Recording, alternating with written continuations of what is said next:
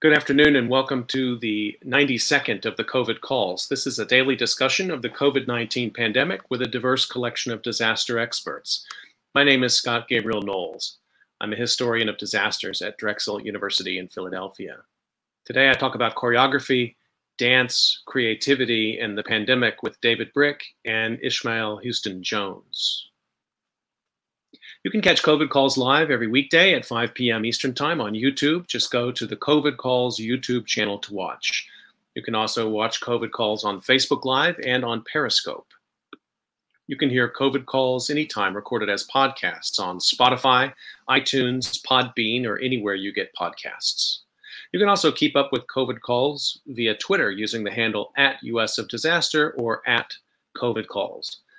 Please do help spread the word and send suggestions for future guests and future topics, and please feel free to suggest yourself as a future guest. As of today, July 28th, 2020, there are 16,540,137 confirmed cases of COVID-19 globally, according to the Johns Hopkins University Coronavirus Resource Center. That's up from 16,330,977 cases reported yesterday. Of those, 4,309,230 are in the United States. That's up from 4,262,674 reported yesterday. There are now a total of 148,298 deaths from COVID-19 reported in the United States. That's up from 147,143 yesterday, still at the over 1,000 daily deaths mark at this time. As a way to bring some humanity to the numbers, I've been reading a life story or a story of advocacy for COVID-19 sufferers every day, and I'd like to continue that now. The headline is Fernando Mitef, 60, graffiti artist with a generous spirit, dies. This appeared in the New York Times. This is by David Gonzalez and appeared on April 17th. Fernando Mitef liked his art so much he gave it away. Using the graffiti tag Nick707, he was known for giving scraps of paper adorned with his graceful letter designs and outlines to up-and-coming artists to guide them, and to fans to thank them. And for the last decade, he did something most strap hangers thought had vanished in the late 1980s. He brought graffiti back to the New York City subway. But this time he did it by boarding a train, replacing ads with pieces by some of the country's best known and most influential graffiti artists like Taki183, and switching them back at the end of his ride. I wanted to bring a new ideology to graffiti, he said in a 2015 interview about his guerrilla subway car exhibits, which he called Instafame Phantom Art. I didn't want to leave a mark that stays. I wanted to leave an impression. As long as you saw it and remembered it, I'm happy with that. Mr. Mitef died on April 12th at his home in the Bronx. He was 60. The cause was complications of COVID-19, said his younger brother Kareem, who managed his archives and was writing a book about Mr. Mitef's graffiti career. In a culture known for egos and arguments, Mr. Mitef prided himself on sharing his love of the art. He was always giving, giving, and giving, Kareem Mitef recalled of his brother's early years. He'd sit at McDonald's doodling on napkins and pass it out. He would be more apt to give away his work than to sell it. Mr. Mitef was born in Buenos Aires to Diana and Alexis Pablo Mitef, a professional boxer who once fought Muhammad Ali and worked as a television production manager after retiring. His parents had been spending a year in Argentina before returning to New York. Kareem said his brother was raised in the Morsenia section of the Bronx, where he started tagging at 12 after discovering a can of spray paint in his home's basement. He later founded the Out to Bomb crew, a loose-knit group of collaborators, and influenced younger artists like Serve and his protege NOC167, who went on to fame. Though he spent much of his adult life working odd jobs, including chauffeur and stand-up comic, he returned to the subways in 2009 after he and a friend had a brainstorm. It led to his Instafame project. His easy personality and sense of humor helped him persuade collaborators, from established to up-and-coming ones, even to paint pieces on the sidewalk outside art openings. He was a funny dude, but he took a lot of people under his wing, said Eric Fellisbrett, author of Graffiti New York, a survey of the city's graffiti history. He was completely into graffiti for the love of it. All those panels he did, he could have only written Nick, and that would put him in the spotlight. Instead, he put his love for the art in the spotlight.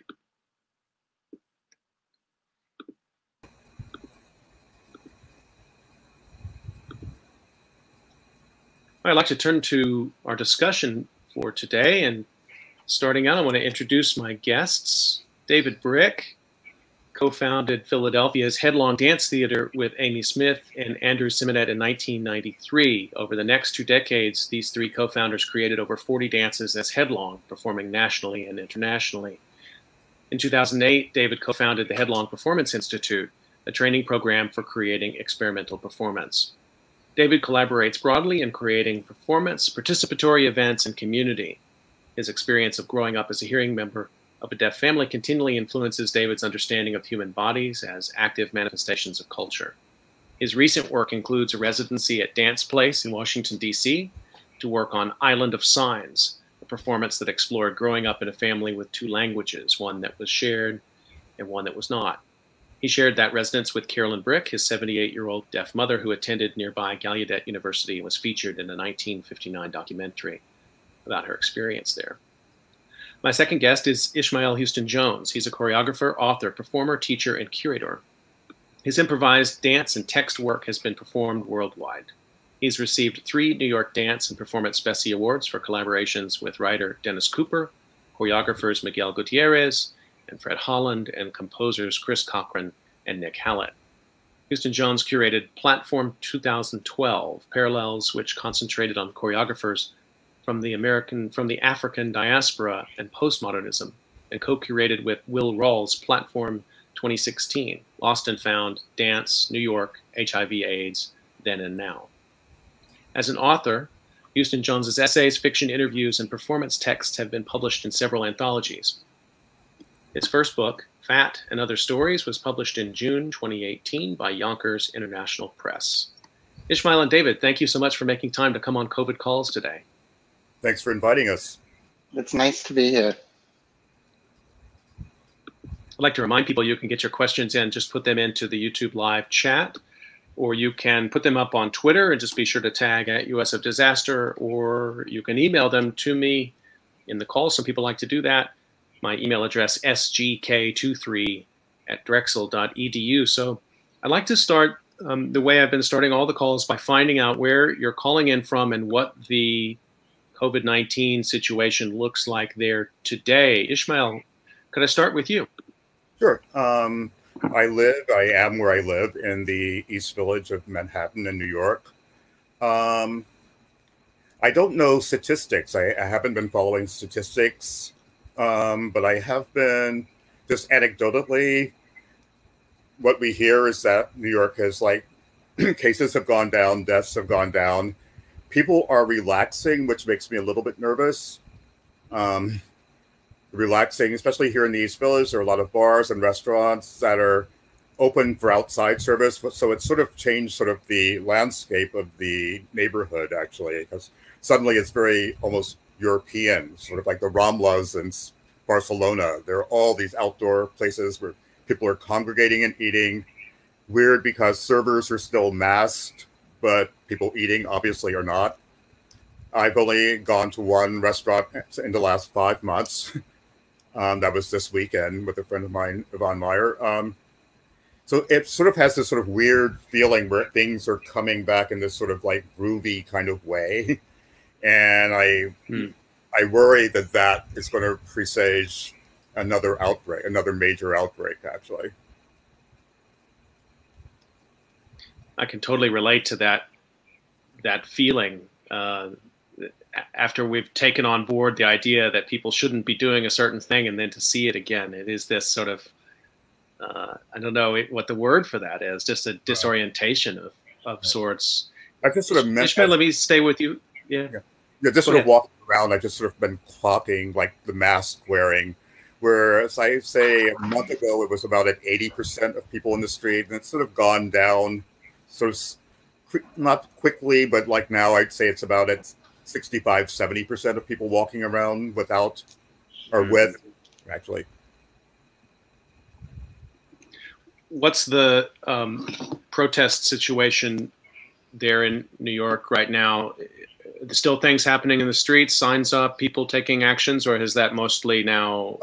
Signs are up. It's not as intense as it was. I was volunteering at Performance Space 122 in their courtyard. I was just for a couple of days, I was making sort of emergency kits for people. And then one day I was making sandwiches to go to protests, and I wound up accidentally winding up going to the protest, going on the march. I hadn't intended to. I mean, I'm over 60 and I've been really careful about being in large crowds, but it felt really good to do when I did it. But it seems like it's less intense now. I know there's been some activity around City Hall, and also sort of encampments that have been broken apart and put back together, and broken apart and put back together. So that kind of homeless people. But I think what was happening at PS1? Yeah. Oh, PS 122, Performance Space New York now. In the courtyard, actually, Performance Space 122 did this interesting thing art-wise this year, before the pandemic. They had decided it was their 40th anniversary, and they decided to choose a cohort of artists to run their portion of the building, which means they do all the curating and all the everything and managing the building. And then when the pandemic hit New York, they were mostly young artists and they were very activist. So they began doing trainings. They a lot of support around the protests. Like I said, I was making emergency kits with people and sandwiches and taking water and that kind of. And That's also during the curfew, they convinced the building to be open for people to take refuge, since they weren't allowed people couldn't take subways because the subways were down. So it became a place where people could shelter at night. Oh, that's amazing. I hadn't seen any reporting or writing about that. I hope somebody sort of collected that story. There's like a tremendous story to be told there. And there were problems also with also city politics within the building, because there are 5 different organizations in the building, and some were less welcoming than others. So, I imagine. Thank you, Ishmael. David, let me turn to you. Same question. Where are you calling from? What's the pandemic situation there? So I'm calling from Philadelphia. I was thinking about the masks and the opening. More people are wearing masks than were before. I live in a pretty mixed neighborhood when it comes to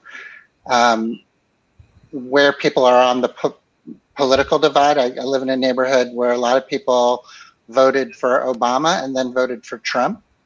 And so there was for a long time, there was a pretty irritated view in my neighborhood from many people in my neighborhood about wearing a mask at all. And then when Trump started wearing a mask, and as numbers have begun to go up in various hotspots, suddenly everyone started wearing masks. So it's been interesting to see more people wear masks, but also more people are out on the streets, and there's a lot more traffic and a lot more people roaming around. My sense of the data in Philadelphia, I'm sure you know better than I do, is that things aren't dwindling down. Like cases are, I think they're holding steady, not at a low rate, but not spiking up either. On the most personal level, I feel like I have a 9-year-old daughter, and so the politics of what do we do about her health and well-being in all kinds of ways, about going back to school, about participating in other programs in parts of my community, that's a huge conversation, and really gut-wrenching, really difficult. We've been exploring bubbling with a couple of different family groups, and it's been hard. It's been challenging and hard and testing. As we kind of like seek ways to be healthy, and have healthy human contact, and especially for, I shouldn't say especially, but also for my 9-year-old, to be able to run, jump, and play and touch folks who aren't just her old parents, it's like seems like a big deal.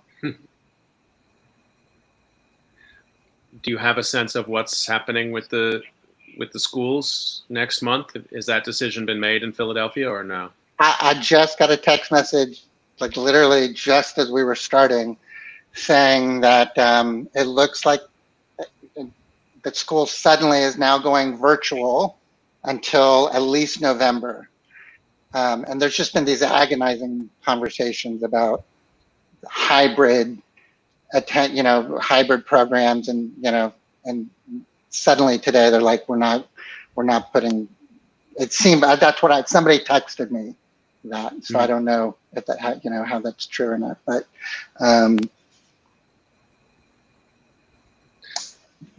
Philadelphia has been the center of so much of the George Floyd, the protests and this particular incident in which the protesters were stranded on the expressway and had to scramble up the embankment. Some of the worst images I've seen have come out of Philadelphia, and I find that horrifying. I don't know how much of that has touched you, David. Well, I thought our family did go to one protest. I have 80-year-old parents that we try to be in socially distanced contact with, and my partner also has some immune issues. So we've been really, really careful about social distancing, but we did, interestingly, similar to you, Ishmael, there's just a day where it felt like it was actually my birthday. Like we just couldn't stop ourselves from attending a protest, and we got drawn in deeper and deeper and deeper. I think the kind of the big things going on in Philadelphia are really known. I thought it might be interesting to share a little bit about just in our very specific South Philly neighborhood. So there's 2 parks. Philadelphia is a city of parks, and we have a couple of parks that are parks that we walk by or walk around or participate in, the life of those parks. And in one of them, the park has been under construction. So there's a fence going around the outside of it. And there was a neighborhood family protest, a Black Lives Matter protest. And a lot of children had made signs, and they were hung up on the fence. And then, so there was this big, and there's a fire station and a police station that kind of ring the park. And so a lot of defund the police was kind of mixed in with the Black Lives Matter. And then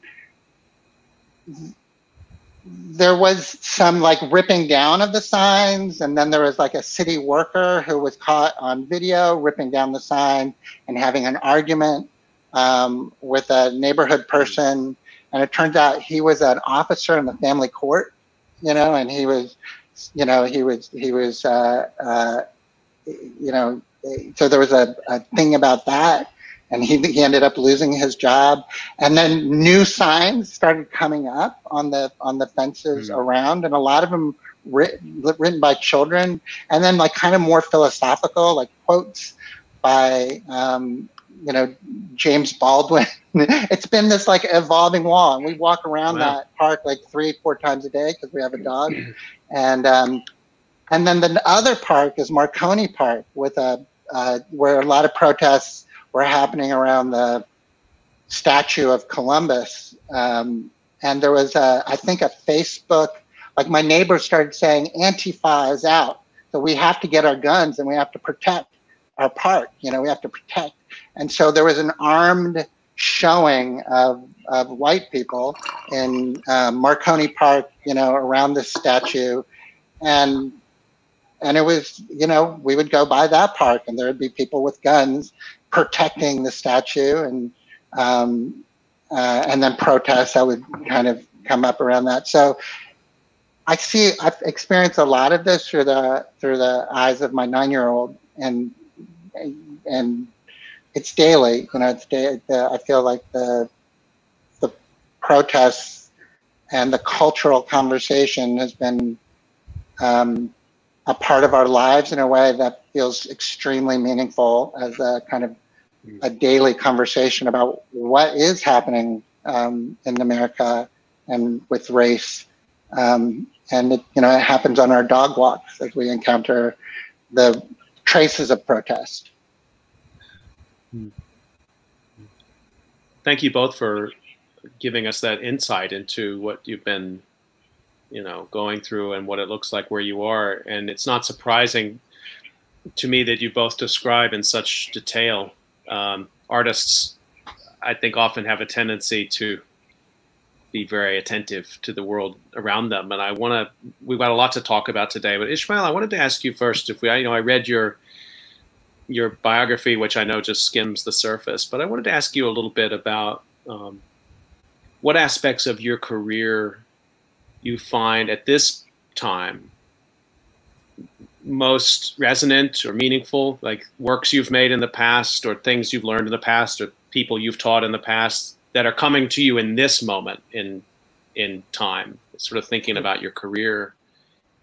Well, my career, as you read, is very hyphenated. I do a lot of different things. What I've been doing mostly in the last half year has been teaching. I mean, I have come to the realization late in my life that teaching is a very important part of my art practice, that it is something that I do and I do practice and strive to do it well.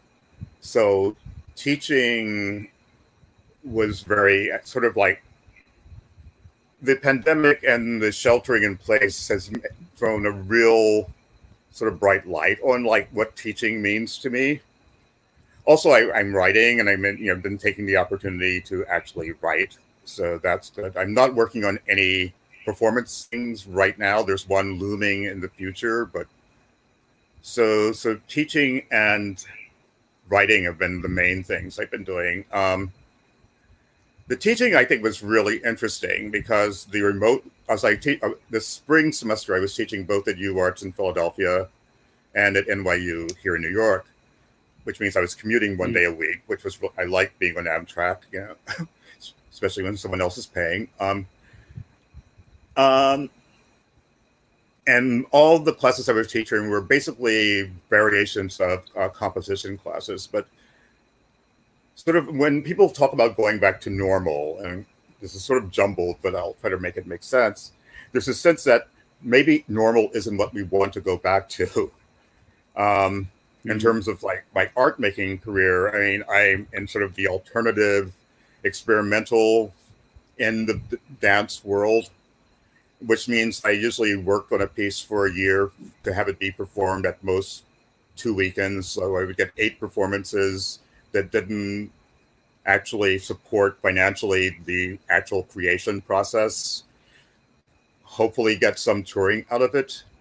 So it's sort of like a normal that I'm not really, that anxious to get back to. In terms of teaching, though, what remote learning, online teaching taught me is that, or made me realize, is that there's, even at a school at like NYU, which is very expensive and a certain demographic of people go there, there's a huge disparity on access and privilege. Like, because suddenly, we're looking at people's living rooms and people have different levels of equipment. Some people have really incredible, because it was a composition class, so I would give assignments and some people would come back with these incredible, pieces. And some people, they were, doing something in, in a very wanky living room, or bedroom even, which, right. And there are people, they were back at home. So there were siblings, younger siblings running around and pets. And it just sort of like, and also just sort of the technology hasn't caught up. The disparity is there. Things break down, things fall apart. And also what I do is so much about tactile learning, teaching, hands-on, you know, really being present in a studio with people gathered together. Mm-hmm.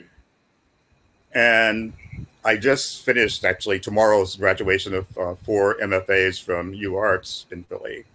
I was teaching there this summer, and one thing, I would give assignments and people would come back with videos, and really well-made videos. And I was wondering, has our art form shifted? Have we shifted? Are we, I mean, it was already there, shifting away from live art, which has been like what I've been involved with, you know, for the last 40 years. Like, has there been a pull away of like what this art form means and how it's going to be, you know, consumed? Wow, there's so many things packed into what you were just saying. I mean, we've been talking about this in higher education.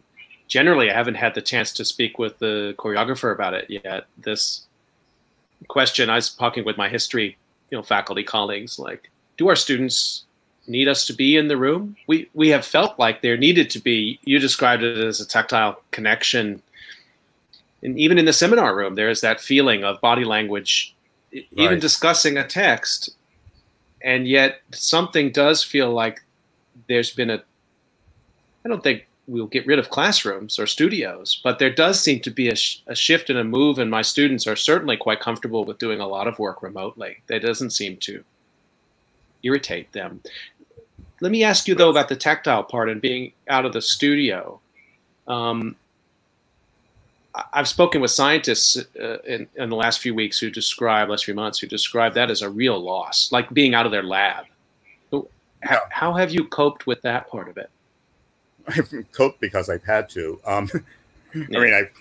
I mean, I've missed it, and it was an important part of my imparting whatever knowledge I have. Is sort of like being hands-on, being face-to-face, looking directly into someone's eyes, looking, you know, or, you know, working with eyes closed and, like, you know, feeling the space, you know, all those things suddenly almost disappeared. I tried to find ways in which I could incorporate those kinds of things into it. But people were basically alone, which, you know, in these boxes that we're looking at. And it's different. And I actually started looking at the sort of the history of the phonograph and how that changed how people perceived music. Like before, you know, cylinders in the late 1800s, for me, you had to be present to hear music. You had to either make it yourself or be in your tribe to hear it, or go to someplace to hear it live.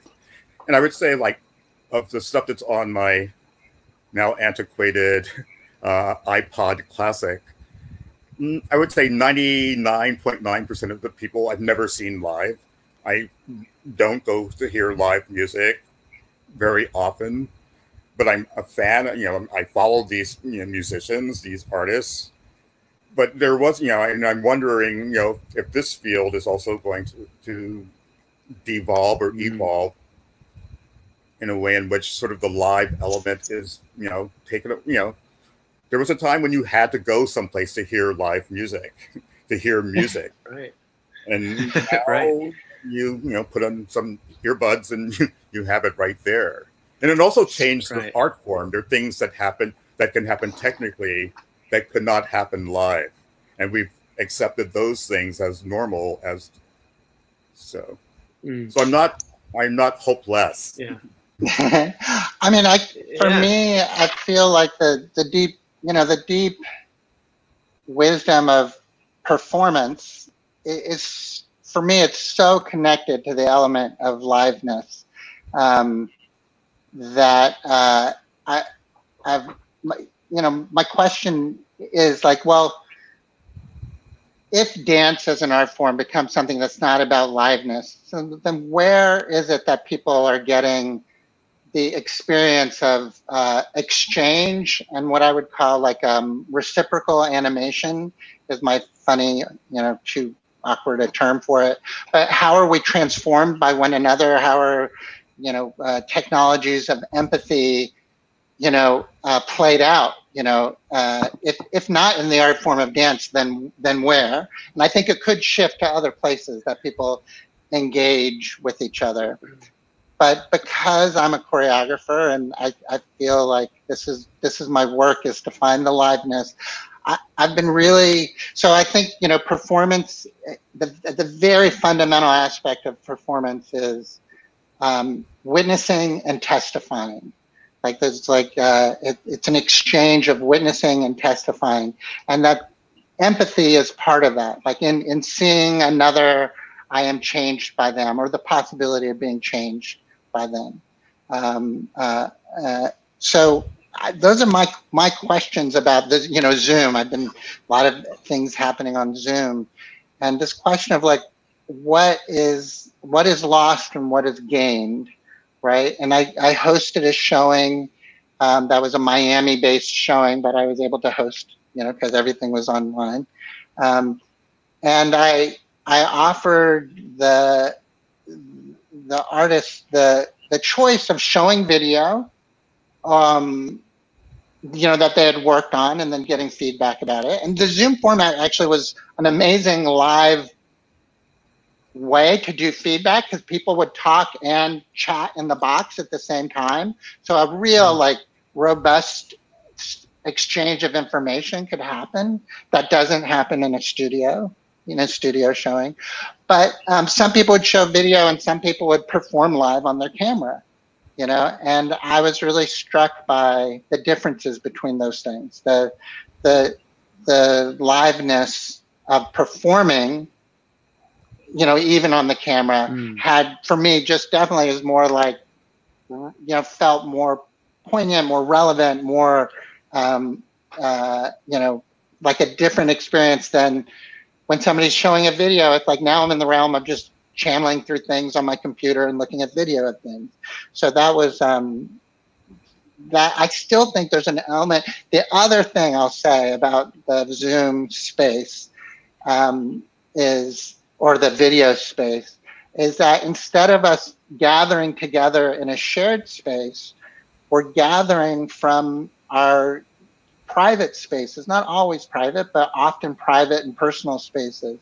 And I feel like there's a way that that's meaningful, like in terms of relating to empathy, being able to peer into your world and think about that and feel your context is something I don't get in a, you know, when we gather at the theater, you know, or gather at a park or something to see a performance. I'm seeing more of you in some sense, and I've been working with ways to underline that. So like at the beginning of I've been hosting a weekly kind of contemplation and making kind of a Quaker meeting / art making thing online every weekend. And we start with what's called Testify Your Space.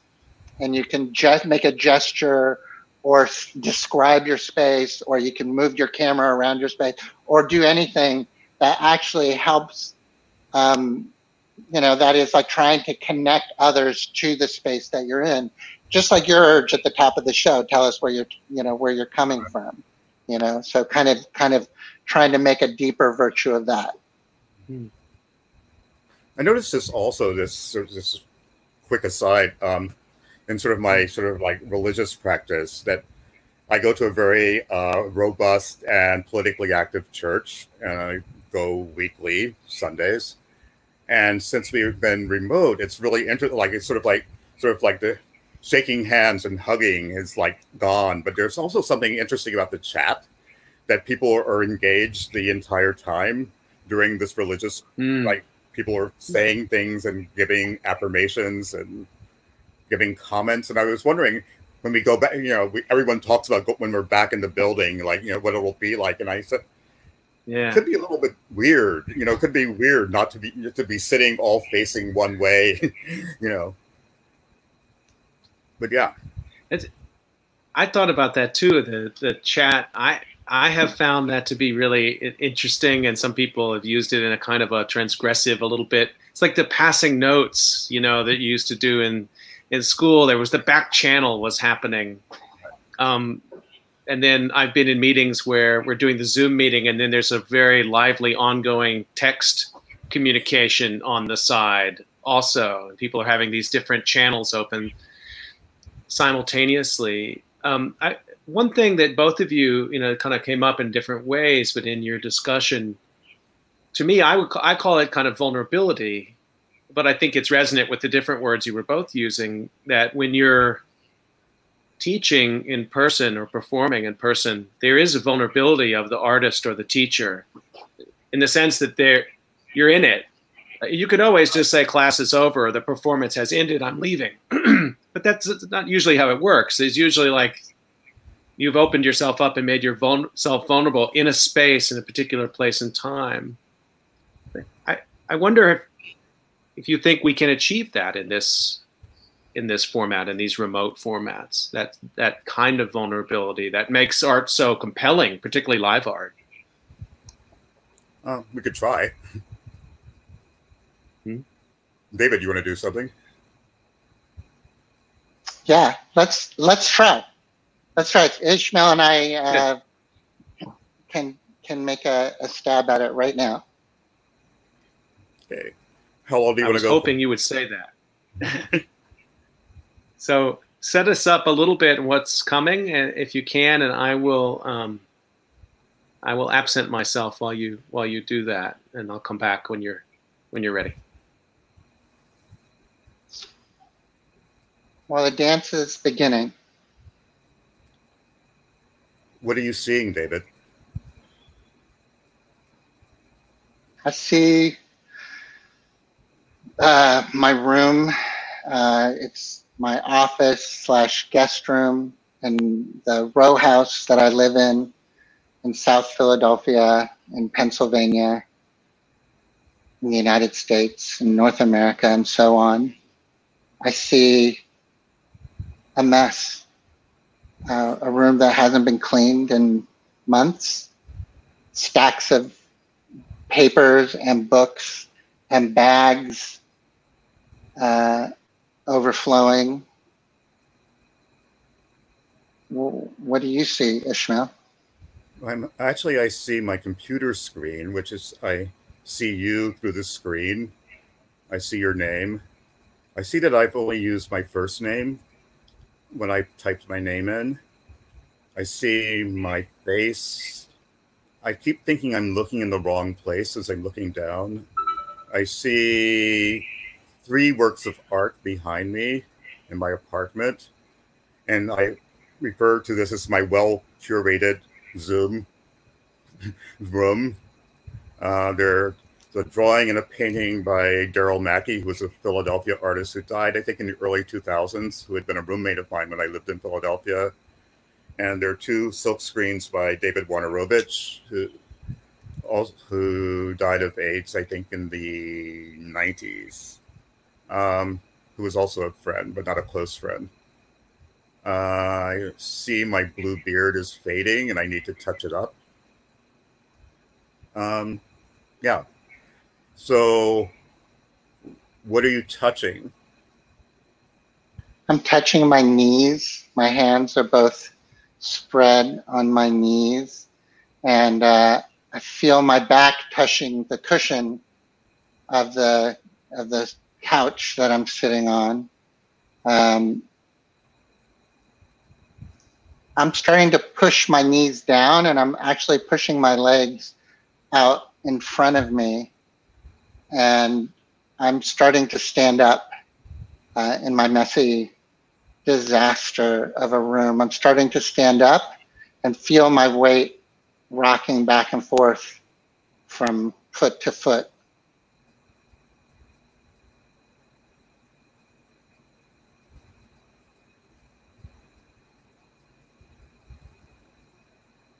What are you feeling, Ishmael?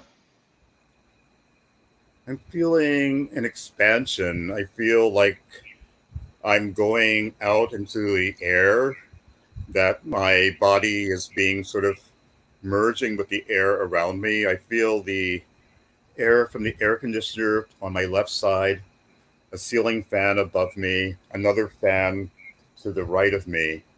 And there's this sort of convection of air all around me. And I feel like I'm sort of swirling in it. I'm sort of becoming this swirl of air that's also me, and I am the air, and the air is me, and I am the air, and the air is me, and I am the air, and the air is me. Seeing that swirl of you in the air happening makes me want to slice through the air, and so I'm jumping up and down, and my body has become very thin, like almost like a 5'8" razor or wedge that's slicing up and down through the air, and then slicing side to side through the air, and beginning to bounce from wall to wall. And sometimes I get a little stuck in a wall, and I have to like pull myself out of the wall, and then I slice into another wall. And as I do that, the room is being cut up, and the rubble that is already here is beginning to get deeper and deeper. My swirling has become a tornado, a cyclone whirling around the room, that I have become this tornado, I have become the cyclone, I have become the swirler of all the objects. So everything I own in this space is just becoming one blur of object, of thing, of thingness. I am becoming the thingness of everything else, and everything else has become the thingness of me. Somehow I'm able to reach into your space. And as my arm reaches into your swirl, something lands in my hand, but I can't see what it is. I wonder if you can see what my hand has landed in my hand. I think it's a heart-shaped rock. I think it's a heart-shaped rock found on a beach in Montauk. I pull that rock back into my room, and I put it next to a heart-shaped rock that is on my altar, that is a mess, but still an altar, still recognizably an altar. I put those two rocks side by side, and I begin to float through the wall of this row house, and I'm floating northeast towards New York. The cyclone has calmed down. Things are settled on the ground. Things are in disarray, but in a sort of peaceful, lovely disarray. I'm happy that my rock has found your rock. As I float towards you, I feel impatient. I feel that even though I'm light like air, it feels hard to get where I'm going as fast as I want to be. I want to be there now, just like I reached into your room. I want to actually be in your space, but I'm just air, and it's slow moving. I think you can make it. I think if you really, really try, I think you can really make it to here.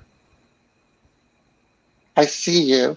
I'm looking into your window, and I suddenly feel that I can't enter your space, and I feel lonely. I feel sad. And I can't leave because I only leave at 7:00 p.m. It's the only time I ever leave my apartment. So we're stuck on either side of the glass of the window. It's lonely, but it's okay. My body is heavy and until I start to rain, and now I'm drops of water on your window. Drops of water are lovely. And the dance ends. And the dance ends.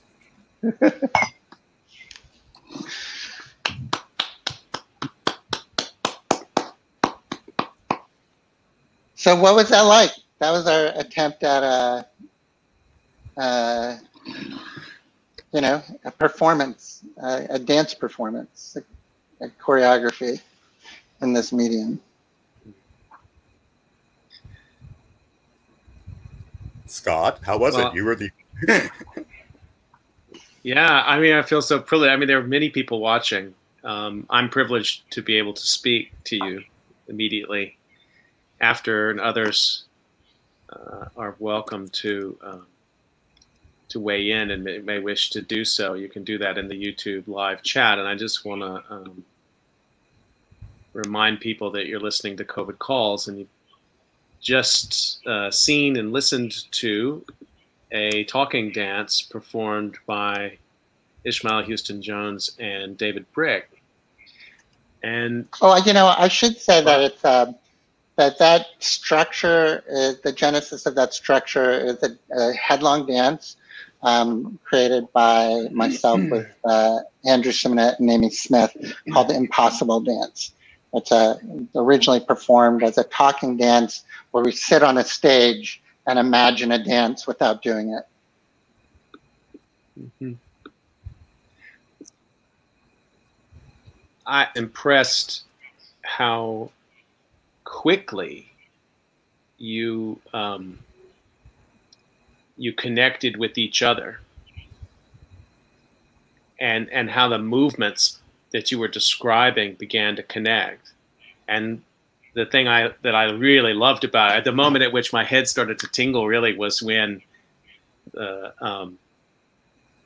it became clear that that neither of you could carry on with what you were doing without the other. That there was this touch point in the narrative in which you both became part of the other's story. And I've had the benefit, because of my wife and her introducing me to modern dance, I've had the benefit of seeing a lot of dance, and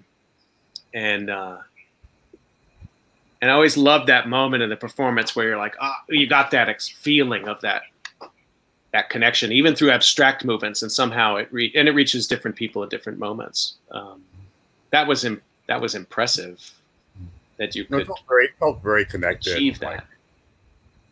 I mean, I felt very connected to David's story, and I felt that moment too when they actually intertwined. I thought it was really.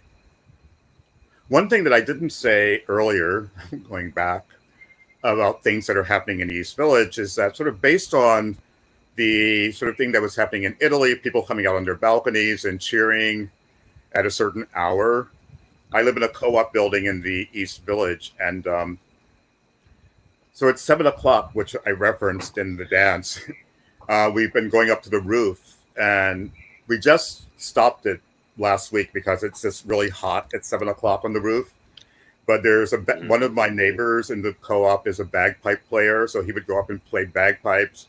I had some bells that I would ring. Another person was just banging on her cookware. But it was also happening on other rooftops all over the neighborhood. And this for 5 minutes every day. It was just like this incredibly cathartic thing of some people just cheering and clapping. And then as sort of the feeling of emergency sort of has lessened in New York, fewer and fewer people were doing it. And also it's getting hot. But it was just like this ritual that went on for a couple of months where at 7 o'clock there was this cheering and loud playing, and especially the bagpipes. When we stopped, people would like ask me, is that bagpipe, what happened to the bagpipes? It's like the John's bagpipes became really, really famous. I think it was written in one of the papers that there was this mysterious bagpipe player on East 13th Street. But that was really, it was very key. It was like this other ritual that I went to every day. It was like this daily ritual at 7 o'clock. That's what we did. That I wanted to ask you a little bit more about it, because Ishmael would send pictures once in a while, and when I did talk to Ishmael over the last few months, he would always mention the 7 o'clock celebration, protest, communion.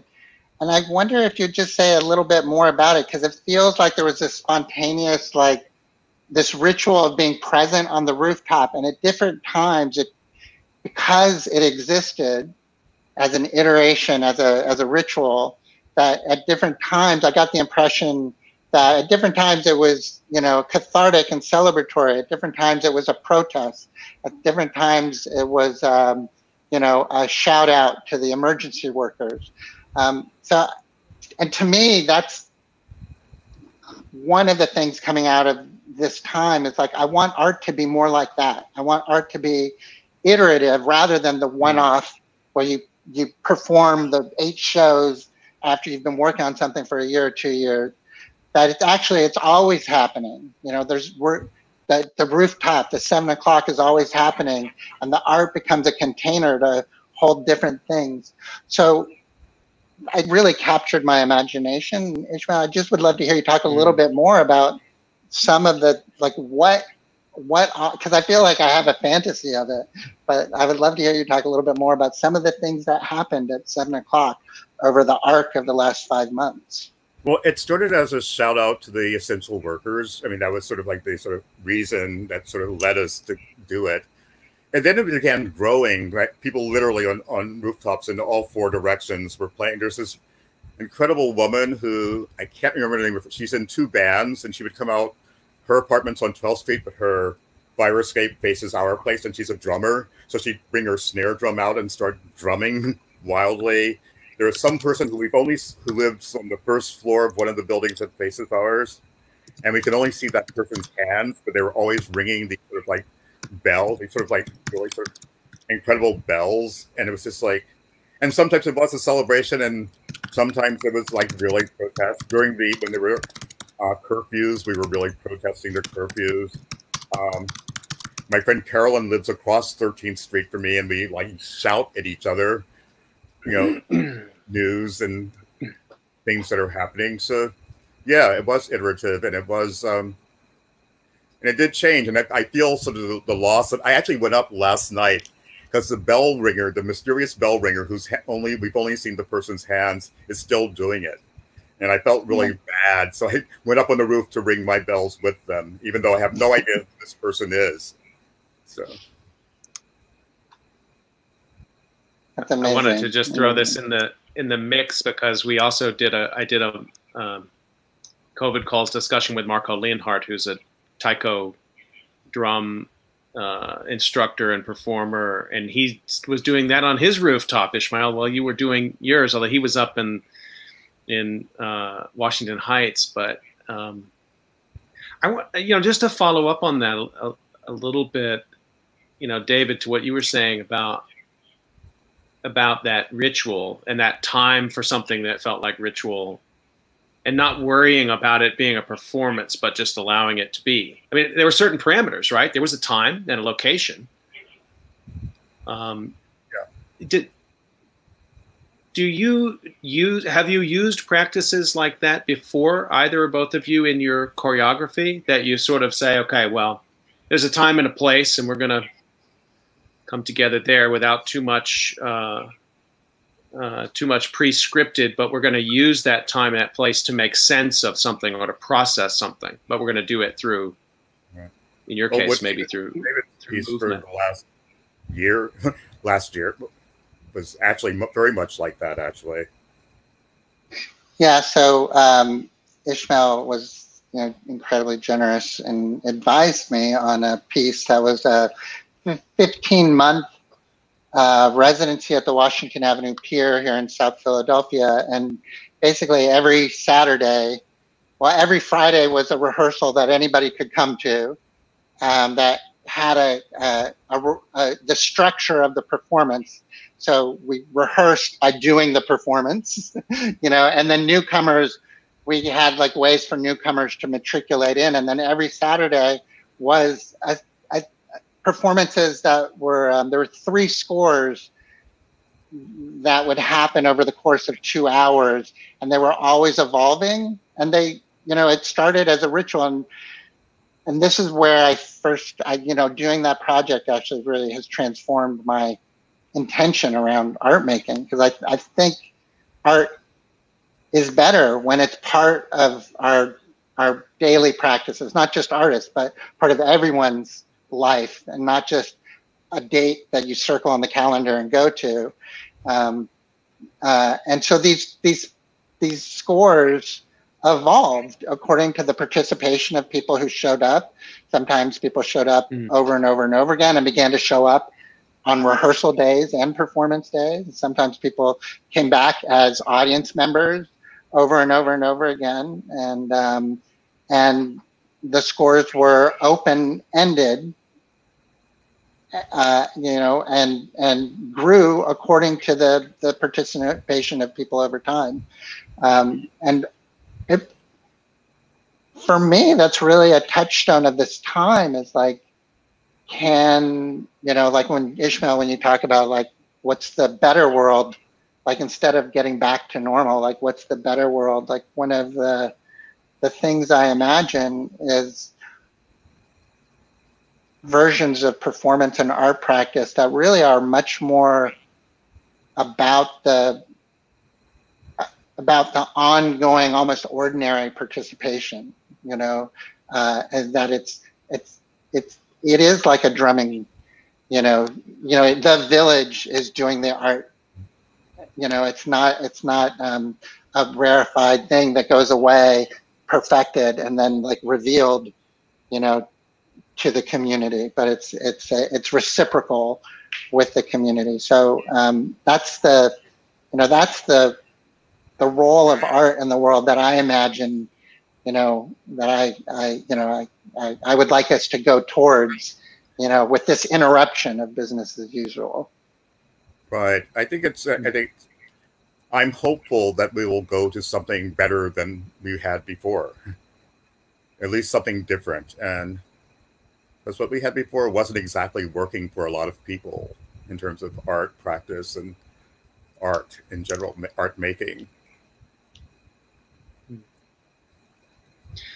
Can we come back to the students then in that regard? And I guess I don't just mean the students who sign up to take a class. I mean, you've even just broadened my sense of who the student of David Brick is. I mean, it sounds like for the last year, there have been a lot of students who maybe they didn't realize till later they were a student of movement. That seems to me one of the possibilities of this moment in many different domains, is that people are participating in new communities, oftentimes because they have to. They're part of an online class, or they're part of a support group, or they're part of the walkers who are in the park every night at a set time, or whatever it may be. There's these new configurations emerging. Right. At the same time, and that's hope. Yeah, go ahead. No, I was saying I just feel really hopeful about that. And in terms of teaching, I just realized that, you know, just because of the nature of Zoom and online, that, you know, I had students from, you know, New Zealand, India, Hong Kong, you know, who couldn't, you know, who I would never have had, who, you know, wouldn't have been able to come to New York. And that, you know, it was really interesting having this one guy from Burkina Faso in my class, you know, it's like, you know, and that would not have happened ordinarily. Mm-hmm. There's something I wanted to ask you both that's been on my mind, and maybe you can help me think about it a little bit, is about breathing. We did a COVIDCalls with some extraordinary researchers from a research group in the UK, and they focus on breathing and the psychology of breathing and breathing distress and PTSD associated with distress and breathing, like asthma or people who have COPD. So this connection between the physical and the psychological. But I haven't talked with any artists about breathing, and I know breath is central to any art, but particularly to choreography and to dance. And this era has been one in which the restriction of breath is something that we worry about. It's what's, when we talk about intubation, you know, the real horror stories we hear are about the loss of breath. And I don't know if that resonates with either of you as you have thought about your work previously or in this time, what this discussion about breath can open. Can we process it somehow through movement, art, choreography, dance? I just realized that even before the pandemic, that I would start almost all of my movement-based classes, with a period of meditation, which started with starting breathing. You know, even when we're in the studios together, starting with breathing together, and then doing sort of a sensory, being aware of the 5 primary senses with eyes closed, and usually leading into a movement exploration. And that was usually followed by a free writing thing. That people were always a little bit confused when they came into my classes, because they came for a movement class, and we'd start with standing meditation followed by writing. but yeah, that, you know, and when we shifted to online, I always started with like breath, breathing, just getting everyone on the same breath. They're all aware of their same breathing and their places, their focus, and then their senses, and then the free writing without judgment or censorship or editing. So yeah, I would say that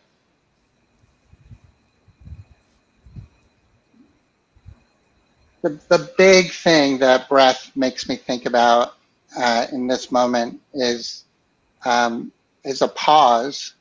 You know, I feel like the whole pandemic has been a kind of a pause in business as usual, and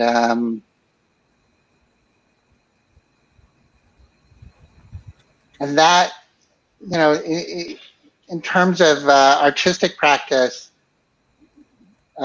a contemplative or a reflection feels like necessary. You know, it's necessary to, you know, it's one of the great lessons of an artistic practice.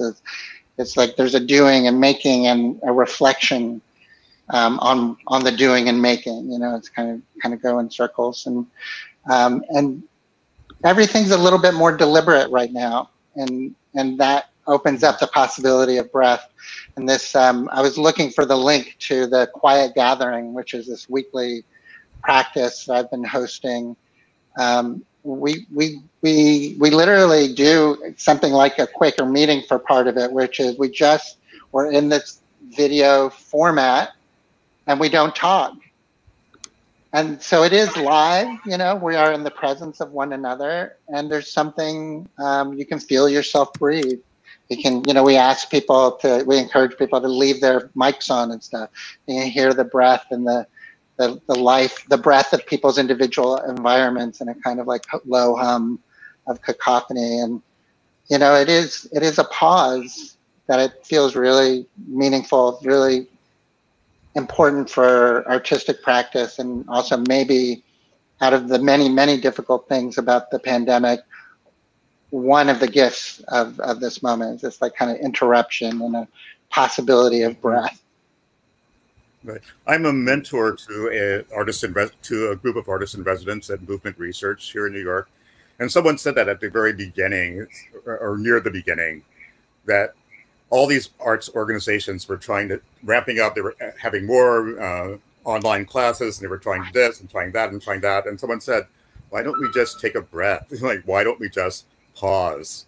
Like, because all these organizations are really just trying to go. You know, we're not going to lie down. We're not going to stop." And someone said, I mean, it was a young artist said, maybe we just should pause, stop, listen.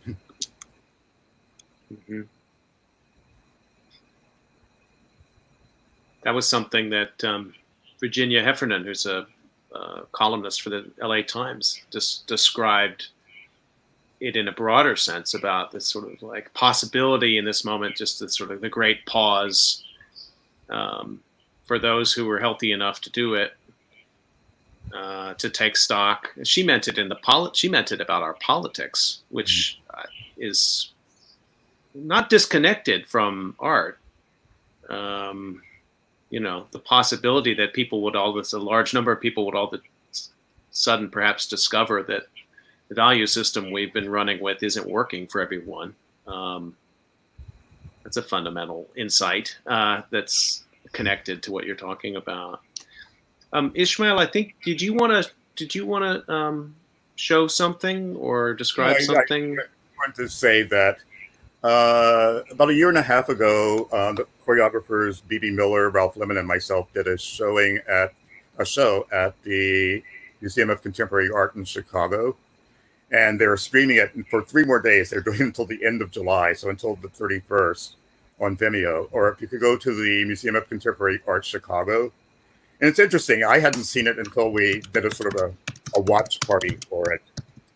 And it was interesting seeing the 3 of us. We're all within a year of each other's birthdays.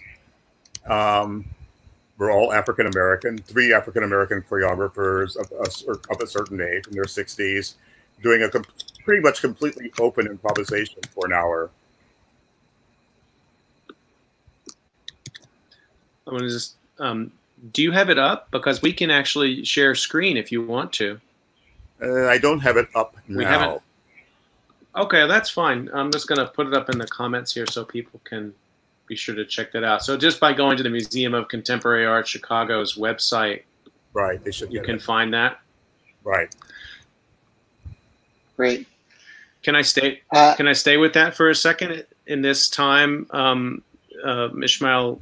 You know, we talked a little bit about what's going on with protests there in New York, but for 3 African American artists to be together in this particular moment feels like a lot of pressure, frankly. Actually, it was a lot of. I don't know if you felt that. Really? It was in 2018, so it's the fall of 2018.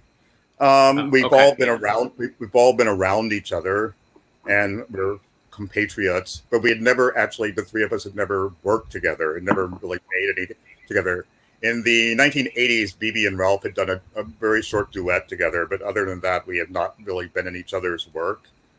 So we came with like 3 very different sensibilities.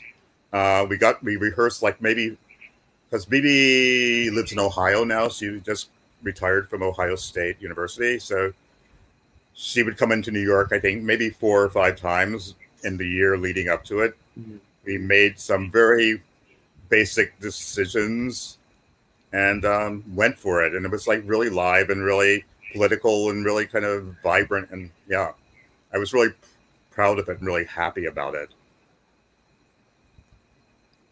Oh, well, thank you for sharing that. I think people should definitely check this out. David, I cut you off a second ago. You were going to come in. Oh, well, I'm just sharing a link to what is called the Quiet Practice, because Scott, you and I had talked about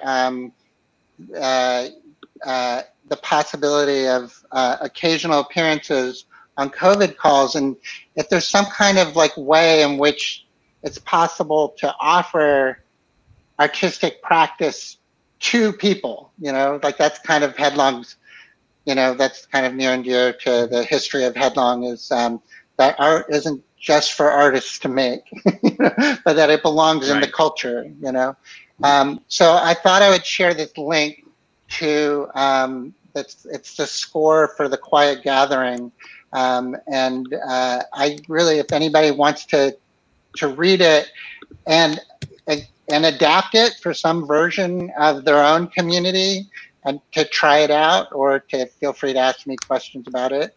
But yeah, I offer that as a score that kind of mixes like a contemplation and like really low to the ground making and sharing out of what comes out of the contemplation that you don't have to be trained for, you don't have to have expertise for.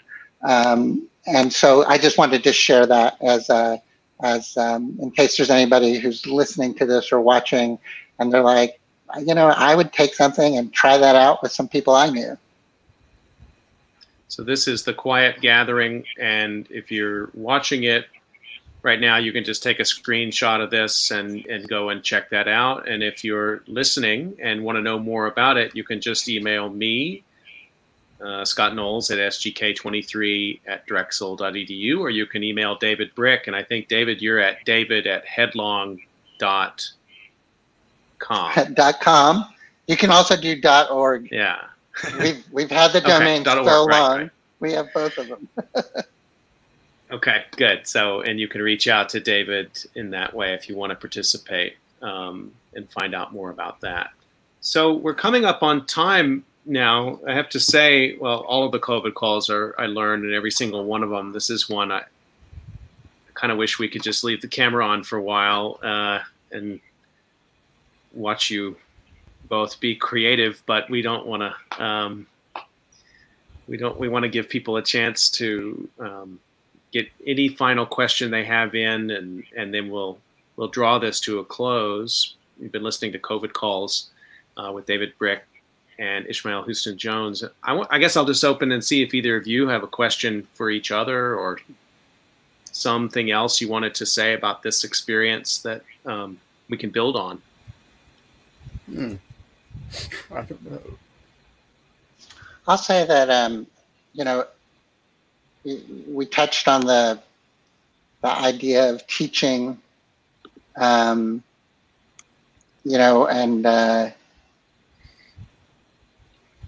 you know, kind of leaning into an art world that's maybe a little less about who the experts are and like this, you know, what I would interpret as like the spectacularness of art, and more about the practice of art as being like available to everybody. And I'll just say, you know, Ishmael's a teacher of mine, and the way in which, you know, Ishmael's work as an artist, I do feel like is encompassed by who he is as a teacher, like the discourse of art and thinking, as much as through Ishmael's amazing work has gone into the world.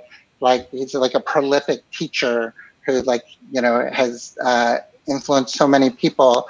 And I think about that in this moment, you know, as a touchstone, you know, just as a touchstone for what art practice is. It's the sharing of artistic ideas and possibilities for doing things. And I don't know if I'm saying it very well, but it's hard not to say it with Ishmael, like right here, you know. It's like I feel like he's the embodiment of somebody whose ideas travel out, not just in the work of art, but in the exchange with people around the ideas of art, around the practice of art. And I you know, I think we, you know, you know, I want our world to embrace that idea of art and the artist more. You know, that it's the exchange between people. It's the exchange of practice. You know, not just the, you know, the work of art itself. It's very well said, David. It took me a long while to do that because, I mean, our training, the way training happens, like it's about the product often. You know, you're trained to be a better dancer, a better technician, a better improviser, a better whatever, and you're going to make this thing to be shown to people. And it's taken me, you know, like 6 decades to realize that isn't what is important. But what is important is what you just said, is the sharing. So it's whether I'm teaching, whether I'm performing, whether I'm curating. Curating was actually a really big thing we didn't touch on today, is that, you know, putting together these 2 large platforms at Dance Space were really key for me and really important. Writing, that all of those things are like of equal weight. And so it's not just about the product, which is sort of when I was coming up, when I was, you know, younger and starting. It's like, oh yeah, you're going to do this and you're going to do this. You're going to make, and that was it. And that isn't it. That is part of it. It's a part of it, but there's so much more. And the main thing that connects all of those things is that it's about exchange of energy, exchange of idea, exchange of personhood with other people. And without that, there's, you know, no reason to create these products. That point is so well made and so well taken, and I think resonates also with the research community that's listening to this, because people have been talking about waiting for this. You talked about the product, the artistic product, and the pressure of that. And people are sort of waiting for this disaster to end too. They're sort of like, well, we're waiting for this moment of the completion of this disaster, but I don't think it's not going to work that way. And I think a lot of people who are in it, who are providing care, who are teaching, just getting through their daily lives, are feeling this need to get through the day by day. We talked about different possibilities for new practices or art or conversation or just getting through the day and breathing. That is just so important right now. And I know that's frustrating. It's definitely frustrating to people who would like to get back to normal. But as Ishmael said at the beginning, I mean, this is also a profound moment to stop and think, what was that normal we're trying so hard to get back to? I hadn't made that connection till you both just were talking about this, the pressure of the product and this final thing. I don't think we have that possibility right now. We're in this for a while, right? Yeah, we have to like live and breathe and make, you know, with what is happening. Can't like wait. You know, I feel it very acutely. I can't wait for it to end. You know, like we have to We have to Yeah. stumble around, you know, not be an expert, but just be trying. No, definitely. Here's your vaccine. Go make art now. That's not going to work, right? It's not going to. No. Well, this has been tremendous, and I learned from both of you in this hour we had together. I want to remind everybody you've been listening to COVID Calls, and my guests today, Ishmael Houston Jones and David Brick, talking about choreography and dance and creativity and much more in the midst of the pandemic. You can catch COVID Calls live every weekday, 5 p.m. And David, well, both of you are welcome back anytime. And I think, David, we're going to have you back soon, I hope, maybe with another choreographer or more people. I'm not sure. We haven't totally figured it out yet, but this is not the last of this kind of discussion we're going to have, I hope. Great. I'm excited for more. Maybe Ishmael will want to come back again. There's so much to keep talking about, I think. Oh, cool. It's great. It's been a great experience. Well, thank you both again, and everybody stay healthy, and we will see you tomorrow at 5 o'clock.